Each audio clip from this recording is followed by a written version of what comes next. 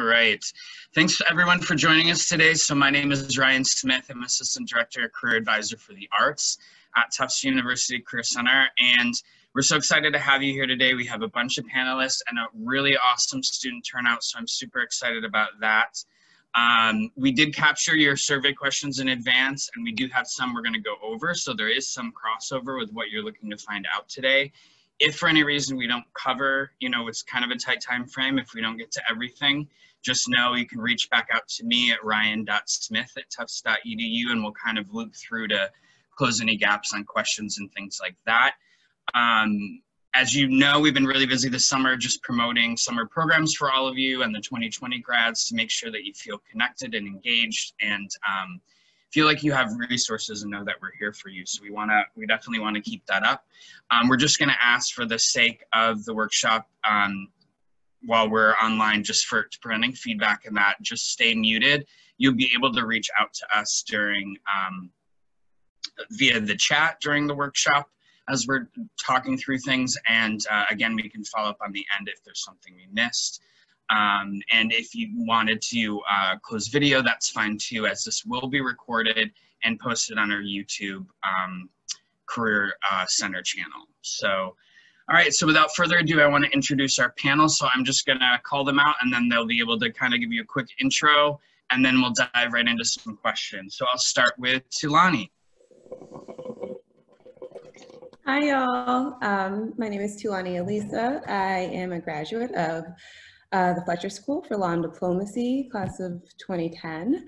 I am the Vice President of Social Media at Fox Entertainment. So I lead the team that handles social for all of our TV shows. So Simpsons, Bob's Burgers, The Masked Singer, #1 TV show, Prodigal Son, all of those. I lead the team that creates content, strategies, ideas, works with talent, works with producers and directors to make sure that on social we are getting people engaged in the right way and really pushing the show forward. So that's that. Awesome, thank you. Catherine. Hey guys, I'm Catherine Armistead. I graduated in 2017 from the Tufts dual degree program with the museum school, and I'm currently a product designer at Wayfair. And so my day-to-day is anything from usability testing our website to doing some detailed designs in Sketch to holding workshops with stakeholders and other designers. Awesome. Sam Kindler. Hi, everybody.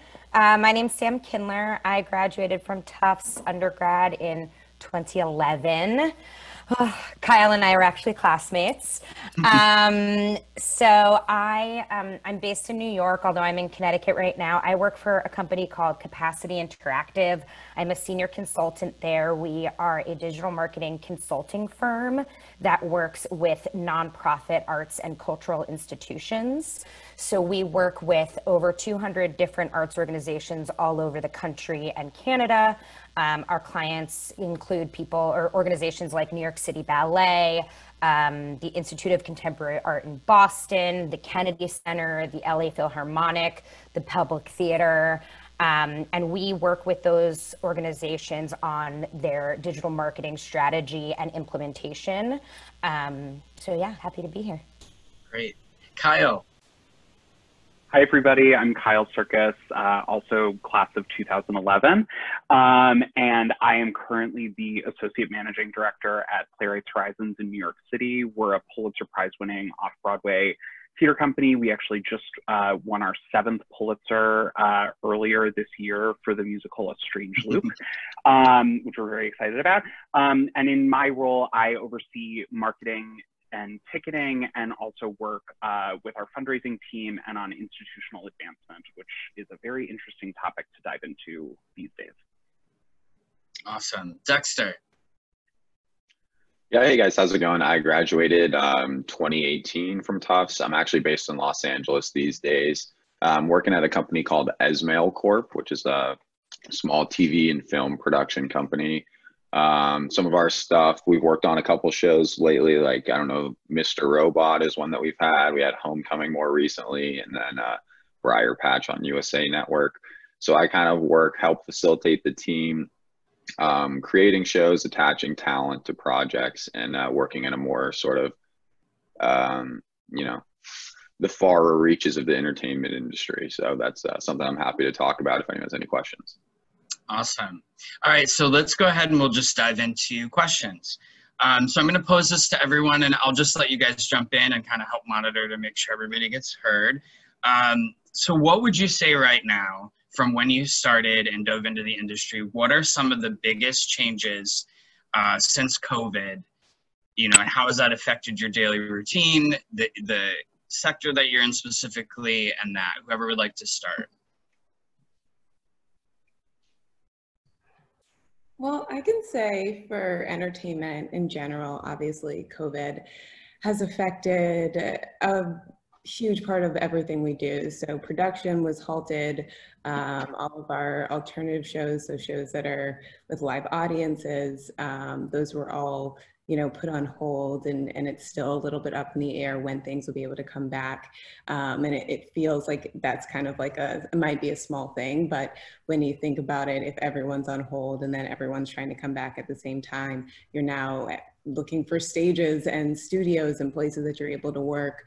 It's also changed because it's put even more of a focus on the social and digital space. And so, you know, there are ways to still create content, to create TV shows, to create digital shorts. And so I've really tasked my team and myself with finding ways to continue to push forward, to make shows online and to create videos with our talent from where they are.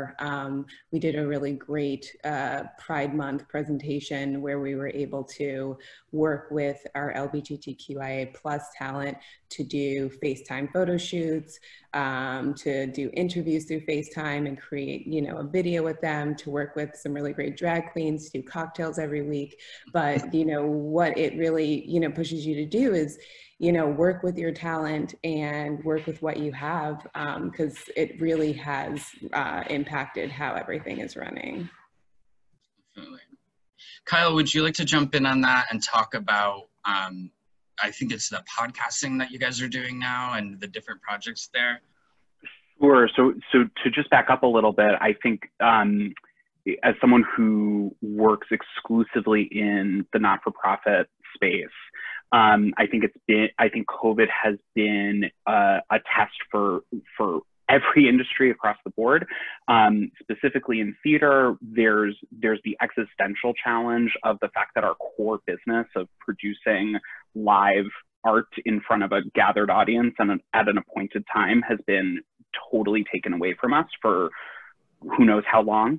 And I think the fact that we are a nonprofit institution makes it an even more challenging puzzle to put together in terms of relevance, because if your core mission is, or your core activity is taken away from you, how do you actually prove your value when we're really relying on contributed income so much more than we would normally have to lean on that? But we are fortunate, and I know Sam and Tulani can probably speak to this as well. We've been really focused on building our digital presence, our digital capacity internally in terms of staffing and resources.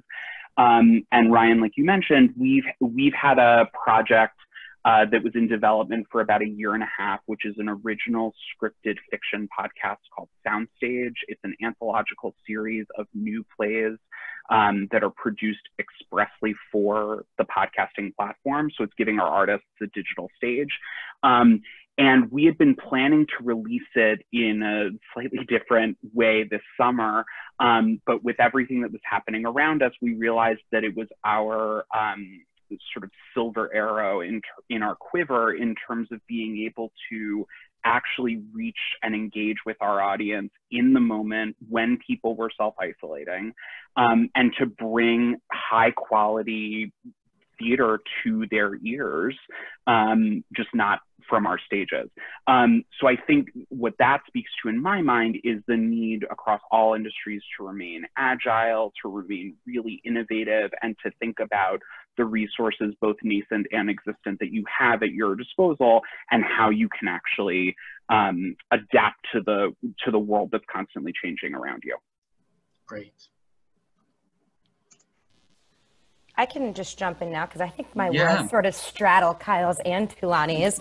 Obviously, you know, my company is a for-profit company, but we serve almost exclusively nonprofits. So we are very much seeing the kind of devastation that COVID has sort of wreaked over all of these organizations who, like Kyle said, had to halt all live performances.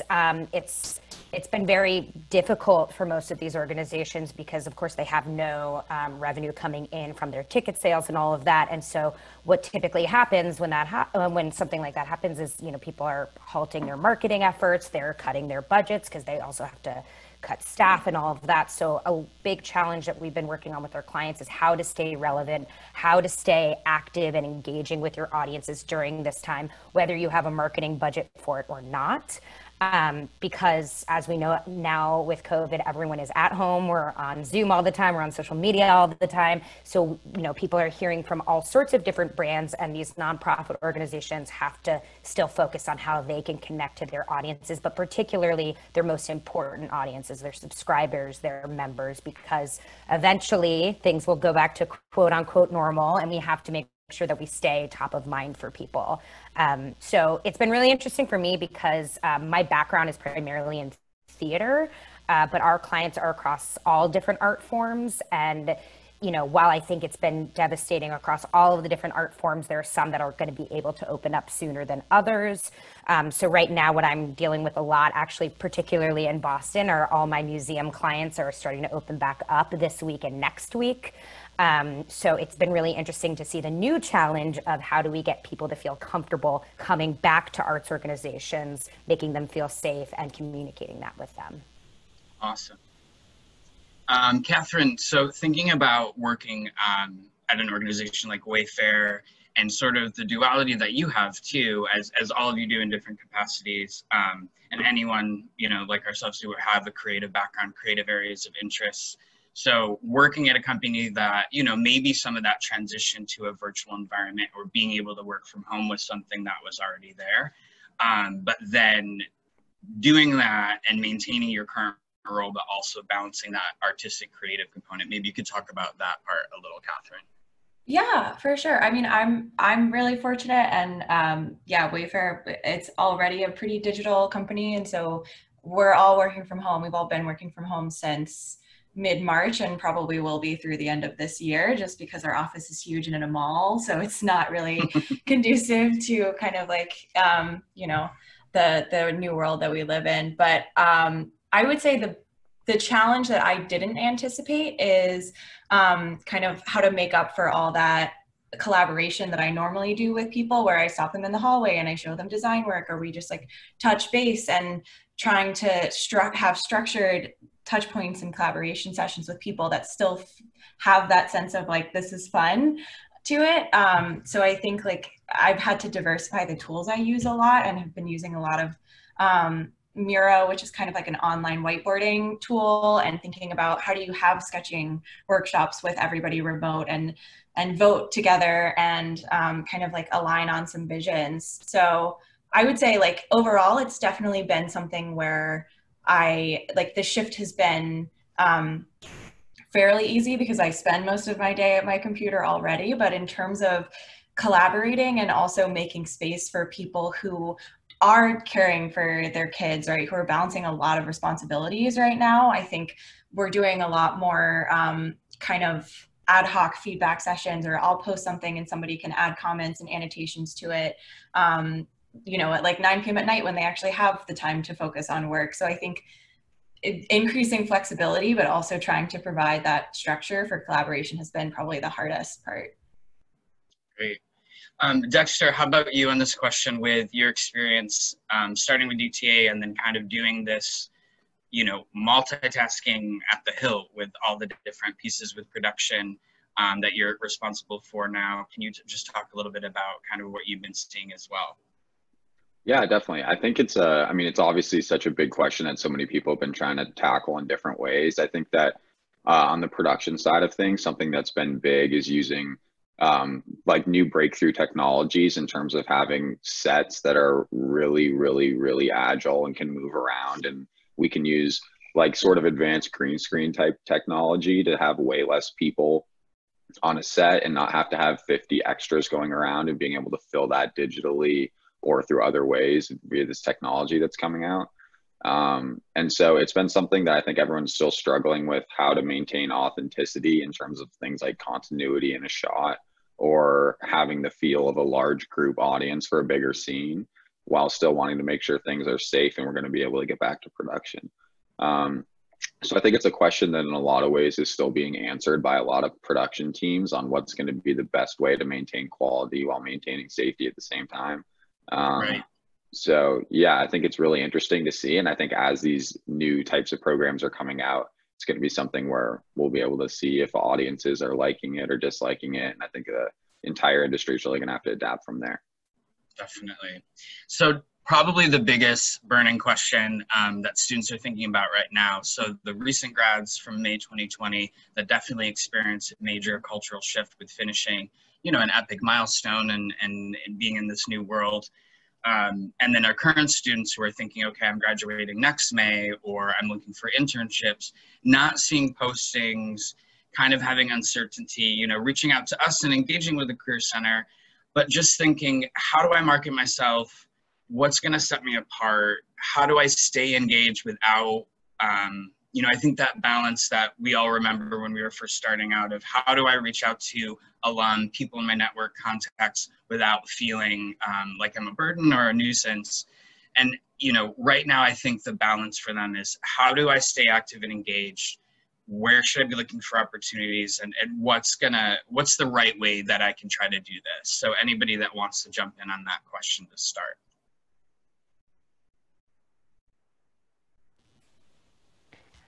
I think that, you know, as horrible as this whole thing has been, I think I'm constantly trying to think about it as an opportunity, being given more time. I don't have to commute anymore, and trying to sort of reframe it in that way for myself so that I'm not just depressed about it all the time. And I certainly, you know, feel so horrible for all of the people who've recently graduated or about to graduate, because it's tough out there. I think, you know, my biggest piece of advice with that would be thinking about the area of the industry you want to go into. Think about companies that you're interested in, and spend your time researching them, reading their blogs. If they have podcasts, listening to their podcasts, really delving into the industry in any way that you can, so that when there are more job opportunities and you are getting interviews, you know, you can have discussions about what you were spending your time doing during this time. There's tons of free or inexpensive online classes to learn how to code, or to, you know, learn from webinars from different organizations. And I think that will be really imperative to help set you up for success later on. And obviously, I think networking with other jumbos, I don't think a jumbo would ever tell you that it's a burden or a nuisance. It's not for me. Thank you for saying that out loud. I think it's true. I think it's so true. I meet with so many tough students all the time, and we really, I think, I don't want to speak for all the panelists, but we like to help our own. So, yeah. And I think, you know, that's a great mentality to take, you know, though it is a crazy time and kind of similar to like, but much worse than like 2008 when graduates were coming out and there weren't many job options. I think it's really like, I think Sam is right. Like, it's so great to keep learning and to, you know, do research on the things that you're interested in. But I also think it's a really great time to take the mentality of, we've never been here before, right? A lot of people are very anxious about when's it gonna go back to normal, or when are things gonna be like they used to be? And like, it's a spoiler alert, like they're never gonna be the same, right? They're never gonna go back to how they used to be. Every institution, every place is never gonna run the same way. They're not gonna have offices the same way. You know, things are not gonna be executed the same way. And it's, you know, it can feel tough, but it's also an opportunity. And I, you know, told this to someone who, and she probably graduated maybe a year or two ago, but do what feels right. So if it's, you know, you've always wanted to move to California, move to California. You know, if you want to get a house in the middle of nowhere in, you know, North Dakota, Minnesota, wherever it might be, it's the time, because everyone's working remotely, right? And so it's like, you know, I think it's really important right now to like get serious with yourself and get out of the like, well, I have to wait till things are going to go back, and say, you know, what can I do now? And especially for people interested in communications, in art, in acting, in any kind of thing that you're a content creator, create. So you're home, write something.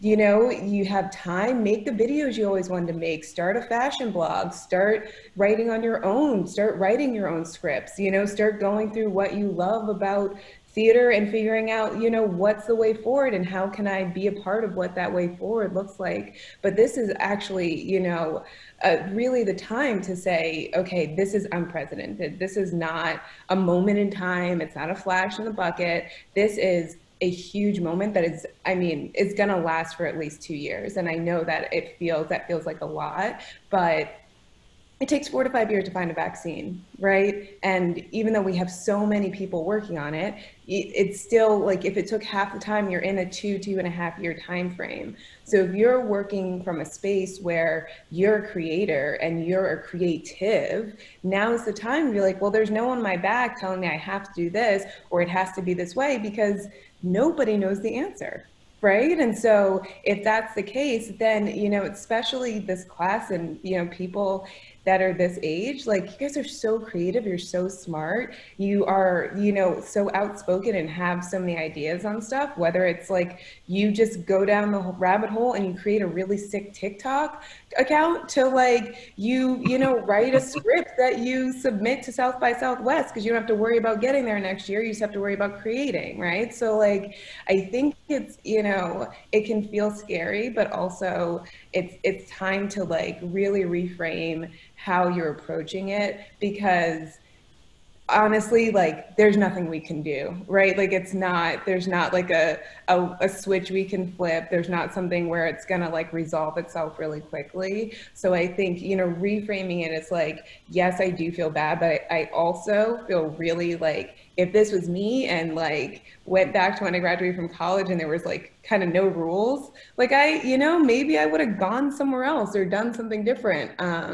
So I think, you know, also be encouraged, and I think Sam's right, learning, but also really start creating and start getting deeper into, you know, your art and the things that you love, because, you know, that's where that magic and that way forward is going to show itself.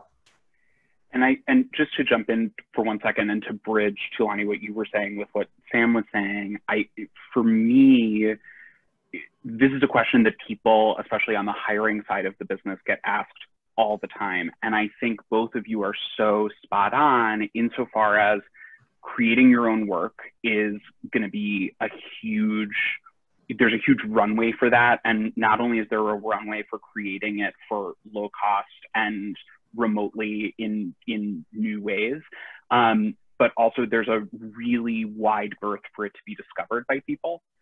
Because so much of how content is distributed these days is democratized, and you as an individual have as much control as a big brand on these platforms.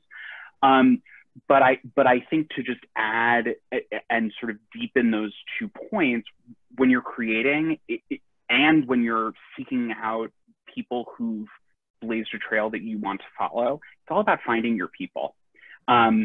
You know, Sam and I were and still are friends from college. We run with a very highly creative group of people who many of whom are still creating pieces together. That's an amazing thing. Stick with that.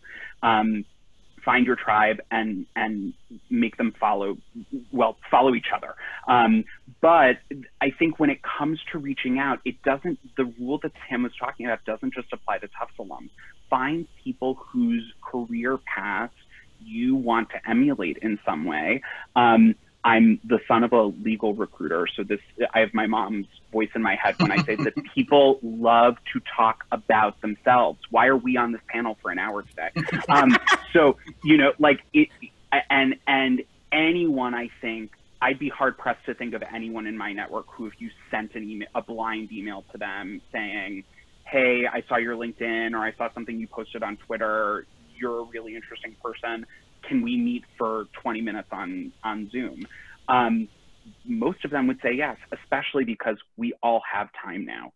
And I think there's often a misconception around informational interviews that they're hard to get and that they won't lead you anywhere. The fact of the matter is people are willing to do them all the time because you're not asking anything of them, and they are what you make of them. They can turn into jobs because you never know. I get emails every day. Do you know someone who specializes in this skill, or who's green and who would be willing to work for X?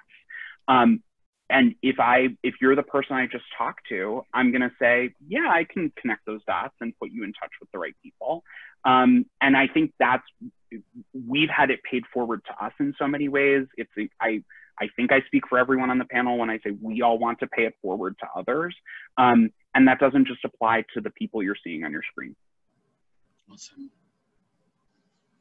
Also, I would note there are some jobs out there, guys. So it's not like it's like a desert of work. And so I think we all are encouraging you guys to reach out and be creative and network. But, look at the industries that are booming. Like, just to be honest, I'm in one of them, right? Like, social media and television have never been more important, right? Because people are home and people are looking for content and all of that. So, look at the companies that, are creating things or making things and still able to push forward in a lot of ways. And sometimes, especially when you're just getting out of college, you don't have to find your forever job. You can find a job that's going to get you connections, that's going to help you network, that's going to get you experience, and then you can move on to something else.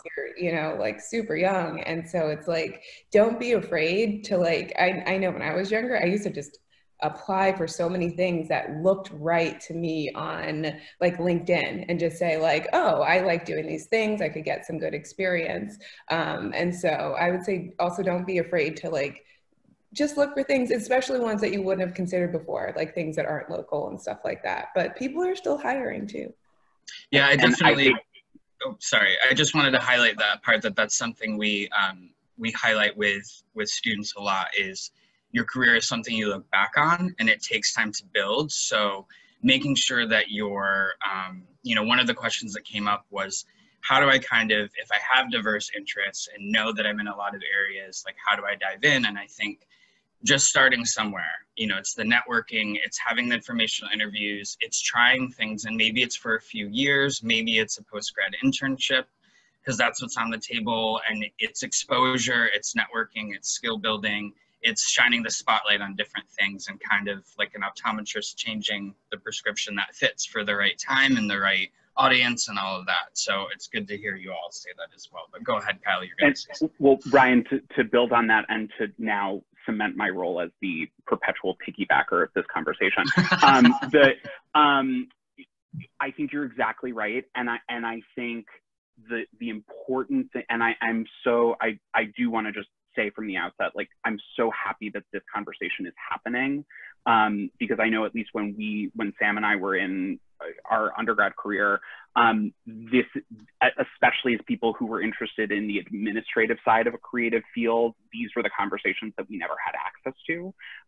So I love that this is happening, and I love that there's such an interest in these conversations. But I also feel a responsibility to say the things that sort of get left out of these conversations, which is, one, applying for jobs is a muscle, and you have to build it. And it takes practice, and it takes work. And I will sing this song until the end of time. It is not always fun, but sometimes you just got to do it, and you've got to start somewhere, and you never know what kind of traction you're going to get, or what role might become right for you in a way that you never considered. And the other side of that is that I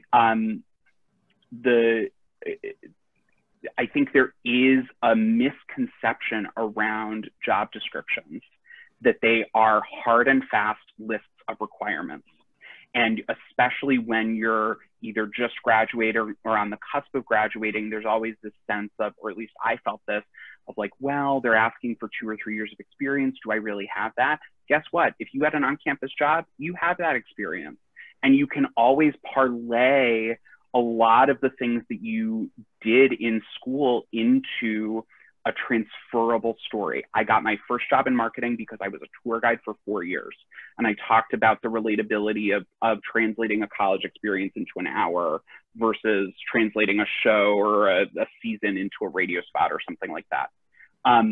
Do not look at a job description as a hindrance. Look at it as an opportunity to shine a light on your skills and to say, here's what I do bring to the table. Here's what you weren't asking for, and to show you're curious and able to learn new skills that you can pick up the slack of what you don't bring already. Awesome. And we did just one of our summer programs that I led with Misha and Susanna was talking about your transferable skills. And so for those that missed that, that is on our YouTube Career Center playlist as well. And that's key. I think it's, you know, another question that's coming up is, as a actor or someone who is on stage or wanting to be on stage and be a performer or an artist in a gallery and showing work and doing residencies, you know, how can you dive in, or what can I be doing if that's my background? So I think the transferable skills thing is important. I'd love for you guys to touch on this. You know, for those that could consider right now something that has more of an administrative lean, to engage them and stay connected, to be inspired by the artists in that field, and think about, you know, my piece of advice would be to just jump in and stay engaged and try different things right now. Sometimes it is easier as an artist or performer to have the opportunity to audition more and get more access, and you know, in the traditional sense of being on stage or that type of thing. But I think now more than ever, it's important to exercise those other muscles of the job search and engaging and skill building too. So it's, again, kind of shifting that spotlight and just thinking about, all right, what skills do I have? Where is there a need? I think that comment you were all making about creating content now, since you have that downtime and you don't have to follow, you know, said rule book of performance or artist careers or that kind of thing, you're able to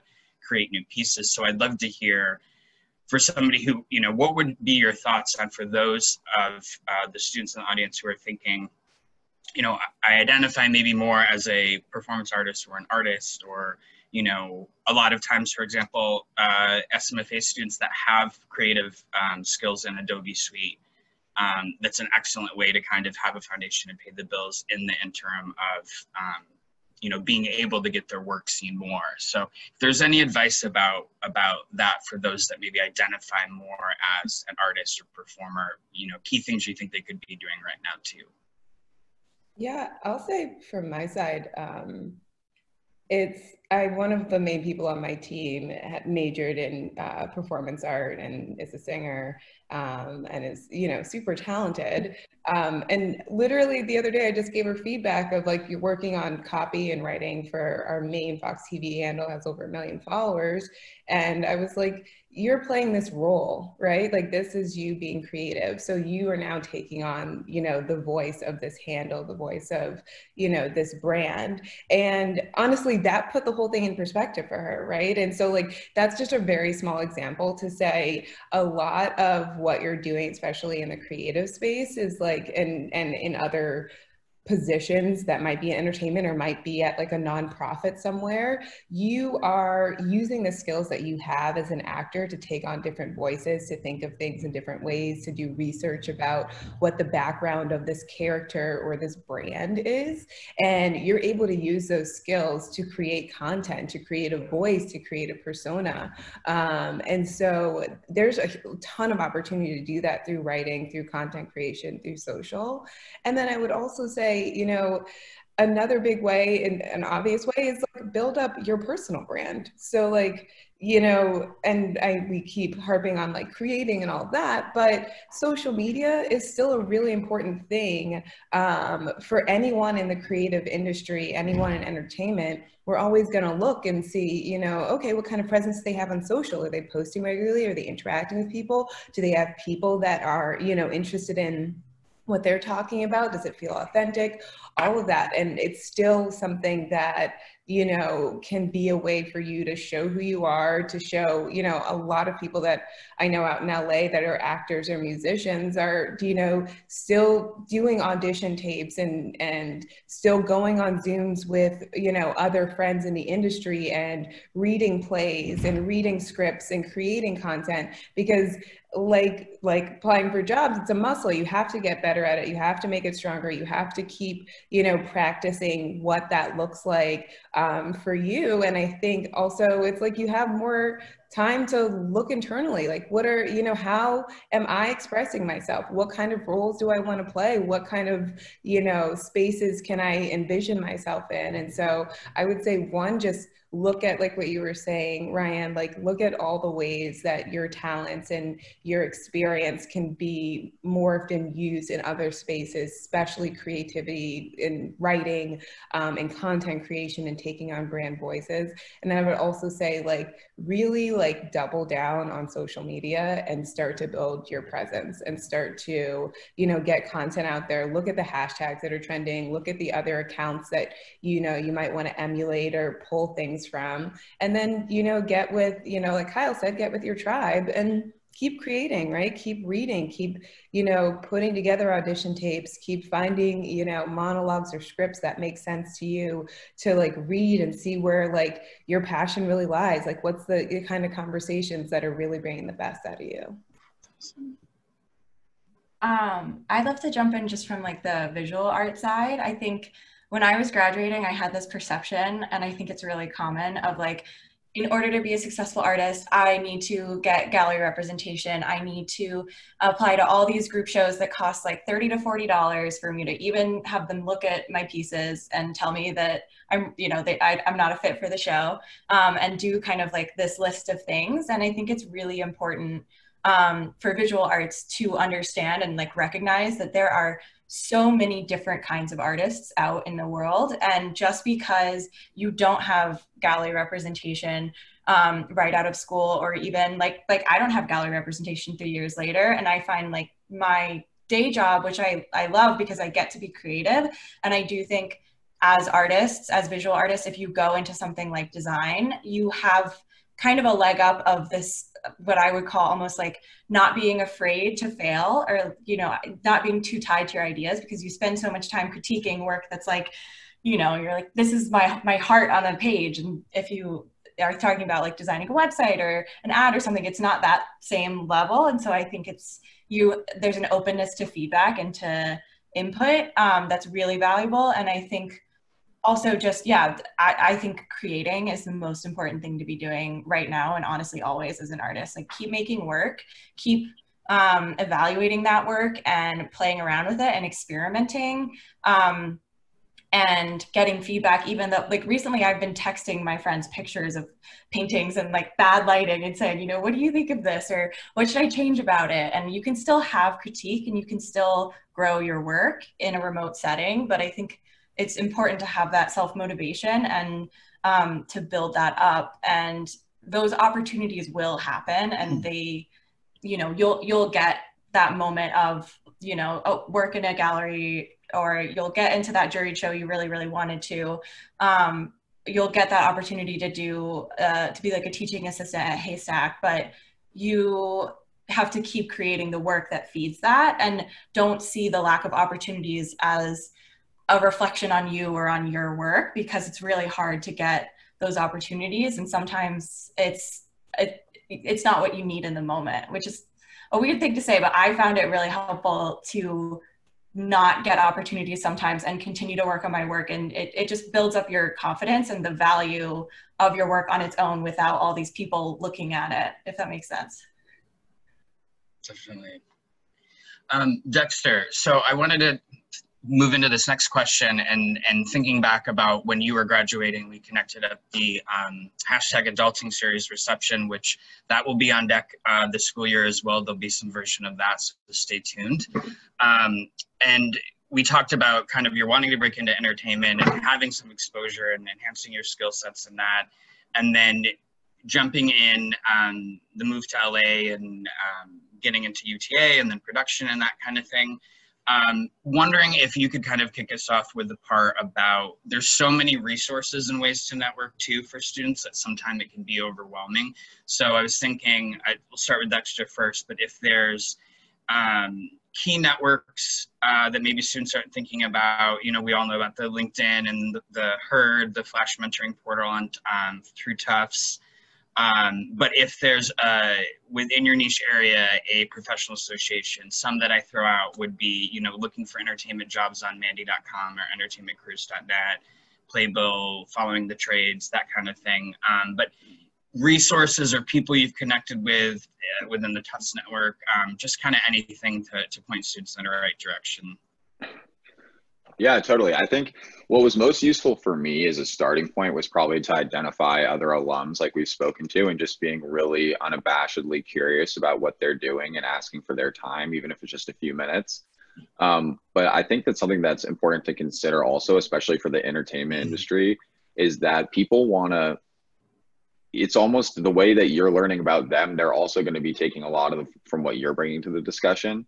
So I'd really encourage anyone who's reaching out to these alums to make the most out of it, in that if they are in the representation business, like agents at a place like UTA or something, that you know who their clients are, that you know you've done your homework, you understand what's big in their career that they're excited about and they want to talk about. Because if you come on with an agent and you say, oh, hey, I'd really love to hear about this. By the way, I really love what this actor did on this show. It was probably, it had a big impact on me. That person's going to think of you in a much bigger way and be much more likely to bring you up in a conversation to somebody, as where if you're just constantly asking questions, while that's great, you're going to get a lot of that from yourself, there might not have that same trust that you can build in the conversation. And so that was really something, obviously, I think I was one of the most recent graduates. I think that was something that was big for me, was treating every conversation and really sort of over preparing for it as much as possible, especially with all this time that we have on our hands now to try to get the most out of it. So then, yeah, just touch on the resources, like you were saying, things that are big in the entertainment industry. If you're looking for information on that, are definitely the trades, Variety, Deadline, Hollywood Reporter, things like that. Just to know if there's been a big acquisition, if that person's company is new ownership, if they just made partner at a big firm, something like that. But then there's also things like IMDb Pro or Studio System that are great archives of representation and who represents a big actor, or what their production company is called, or do they have a deal at Warner Brothers or at Universal or whatever it might be.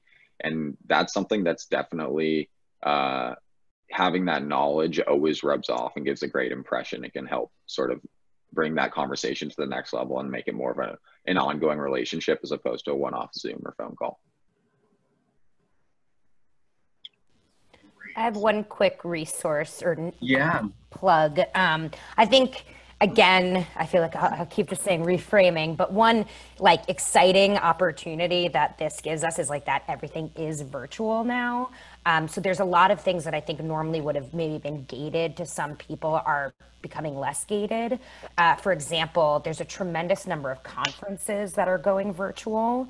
And like, for example, my company does an annual conference, and it's definitely one that's going to have to go virtual this year. And with that opportunity comes the ability to hopefully give out discounted or free tickets to students or people who've been laid off, things like that. So I encourage you, again, if there's like a specific sect of the industry that you're interested in, see if there's an opportunity for a free conference. I also know that with these virtual conferences, they're trying to find ways to make networking like less awkward on Zoom and stuff like that. So it could be something, if you were even intimidated to go to something like that before, I think it's going to be a lower barrier to entry.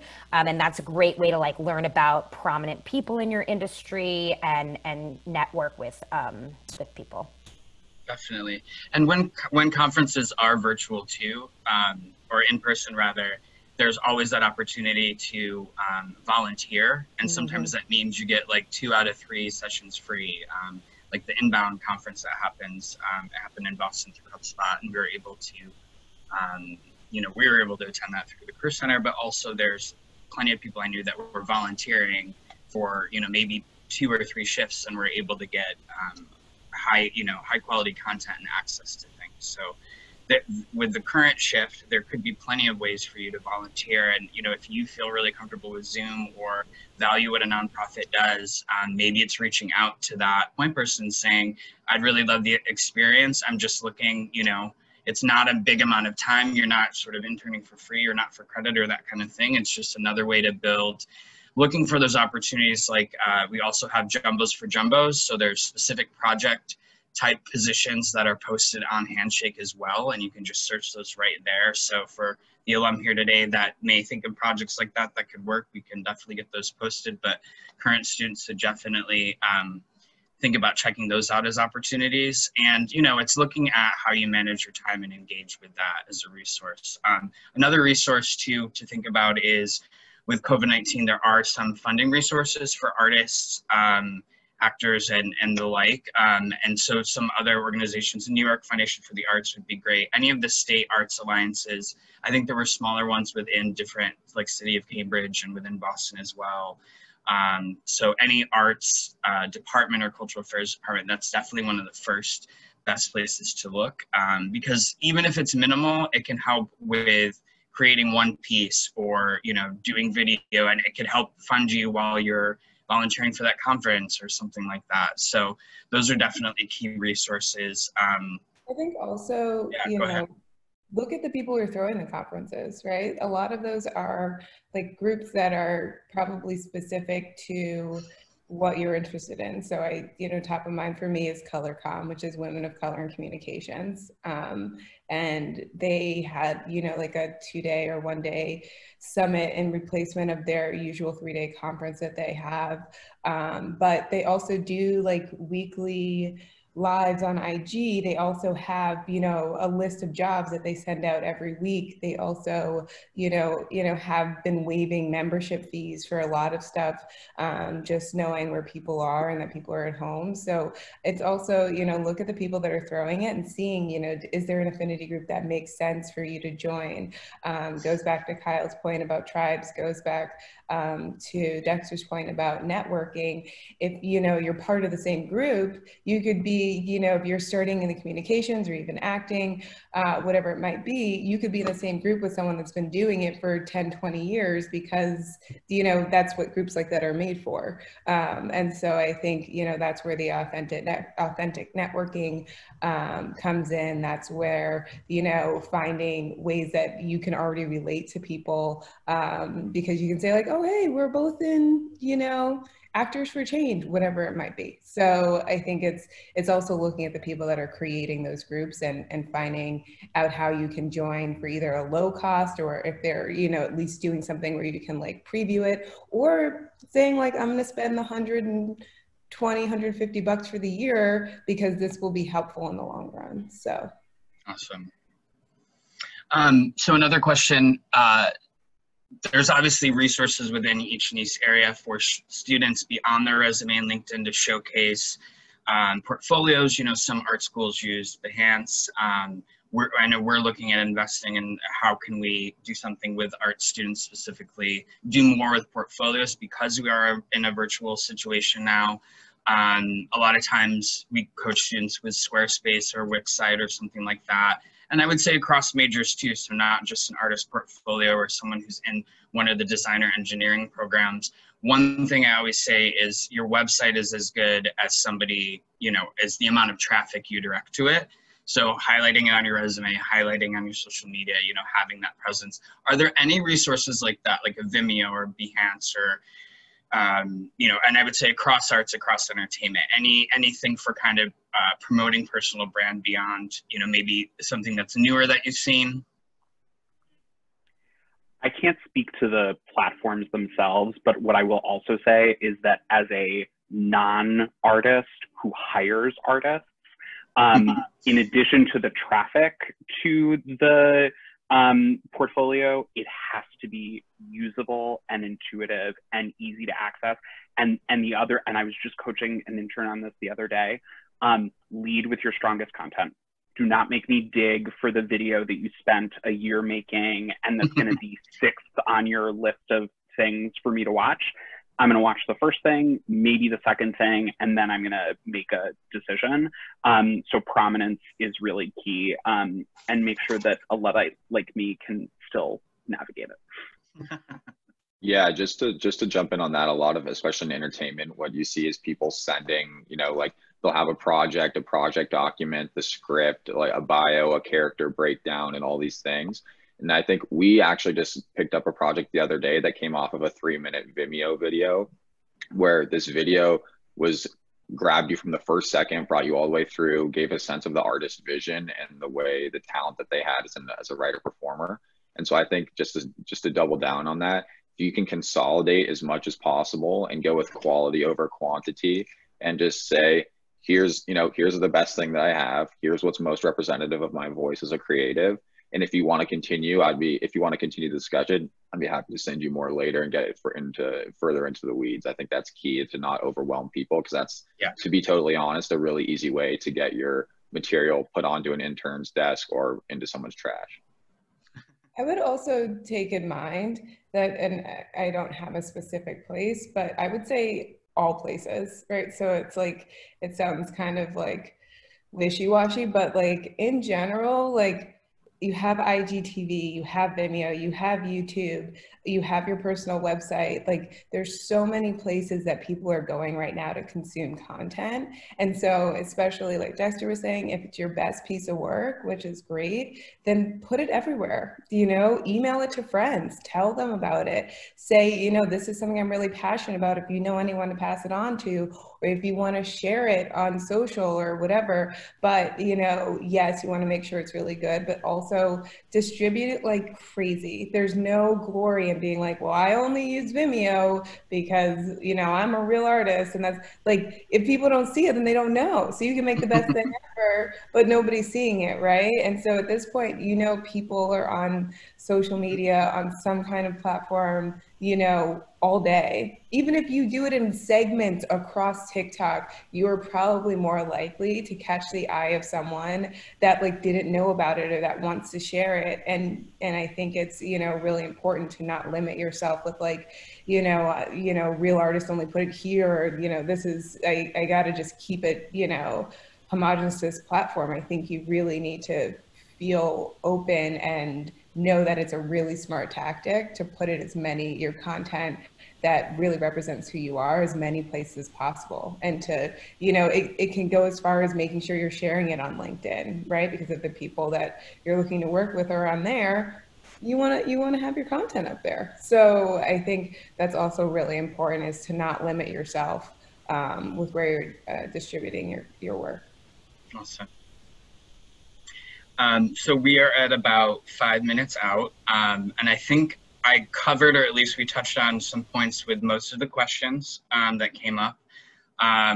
One thing I always like to do when we engage alum with current jumbos is current students is thinking, what would you, if you could look back, maybe there was like a professor statement or a highlight in your highlight reel of your time at Tufts.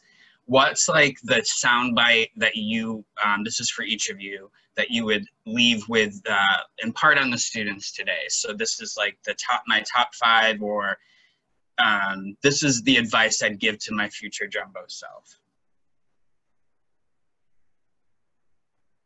No pressure. I think I can jump in, why not? Yeah.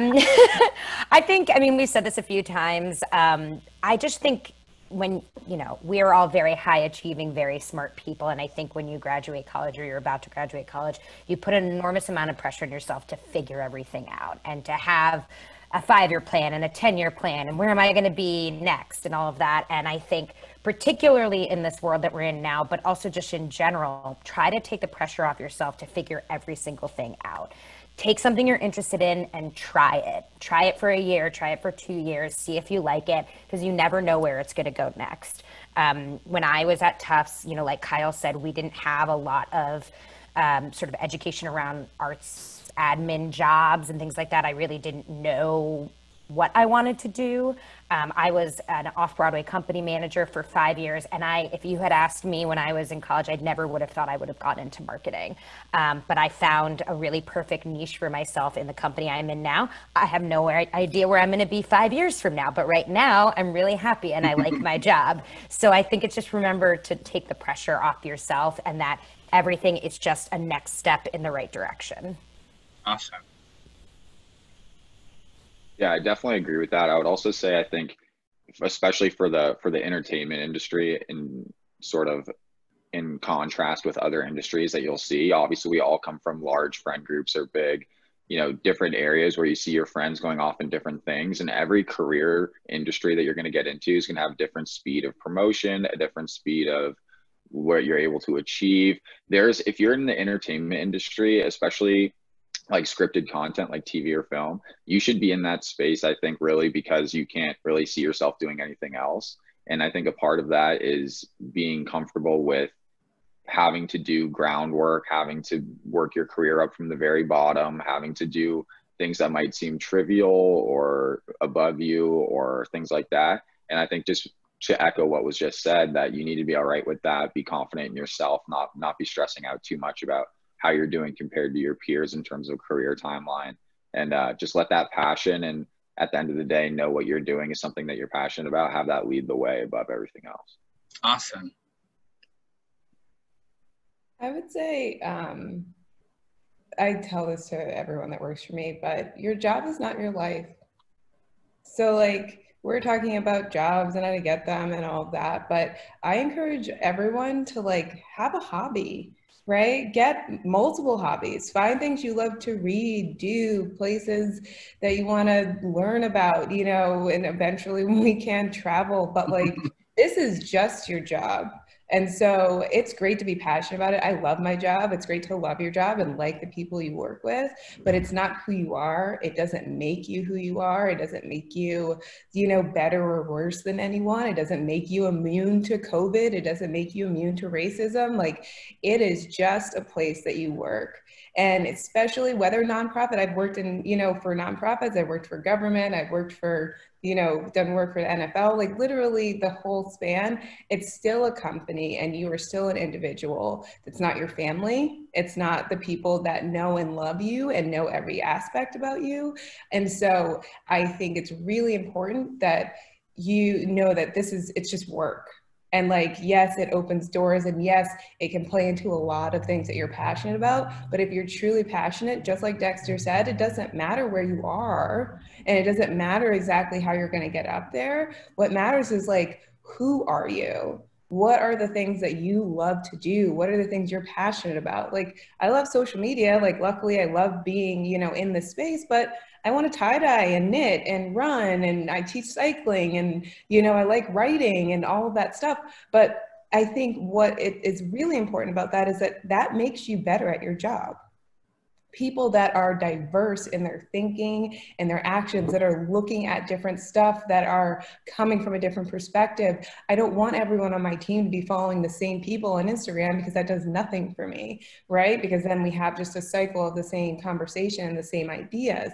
I want people that are interested in theater, but also people that are interested in, sports and whatever it might be. But, really feel free, especially now, go with your hobbies, like be interested in other stuff, learn a new skill, learn stuff that like you've always wanted to do. That makes you a better employee in the end. It makes you more of an asset. It gives you more things to talk about.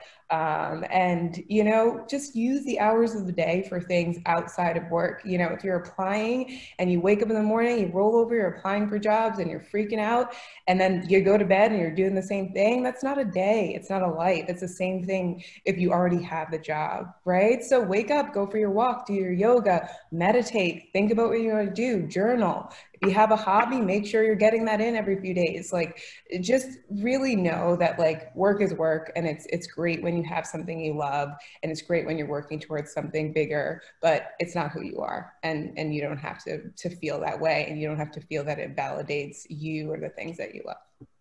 Awesome. Thank you so much. Anybody else want to jump in there? I can go really quickly. I would just say, I would echo what everybody said. It's really, really good advice. And I would say in terms of career, think about the next step, but also check in with yourself every year, or even more often than that, like every 3 months, and say, how am I growing? What have I done recently that I would not have done 6 months ago, or that I didn't know how to do 6 months ago? Your career growth and your growth as whatever discipline you want to excel in is your own responsibility. And so you need to be checking in with yourself like that and think about, if I want to stay at my company or where I'm working now, what are the things that I need to do? What are the opportunities I need to get this growth opportunity that I'm really interested in? Awesome. And I'll just hop in to say, the shortest path from A to B is not usually linear. And if it were linear, it wouldn't be rewarding. So go in some ways where the wind takes you. But I also think stay relentlessly curious, because that's, to me, the hallmark of a Tufts education and of a liberal arts education. And I cannot tell you what an asset that is in the workforce, to be someone who is interested in a variety of things, has their finger on the pulse of so many different areas, because you never know what is going to influence something else that you're working on. But also, in a lot of the businesses that we've been talking about today, the opportunity is not something, or opportunities that may present themselves to you are not always packaged in the most obvious way. They're not always posted on job sites. They're not always cultivated in the way that you would think they're going to be delivered to you. And to my mind, having the sort of capacity to recognize where you can be useful, where you can serve others, where you can help grow yourself and grow the purpose, hopefully, that you're working toward, is a huge asset to you and to the people you'll work with. Awesome. Well, thank you guys so much for your time out of your busy schedules to connect with those on the Hill, and so grateful, and for all your awesome advice. And definitely stay connected with us. We'll keep you posted about future events. So that for students, make sure that you're seeing all of the summer programming that's on the YouTube career list on their schedule. We'll have a lot going this next school year for you as well. Ideally, a virtual trek that may be national, and one day in October 16th is what we're looking at. So, there's probably questions and thoughts, so just follow up with the career advising team, and we'll be happy to work with you and kind of work through your questions as always. So thank you all again for participating. Have a great day, and we will see you all soon.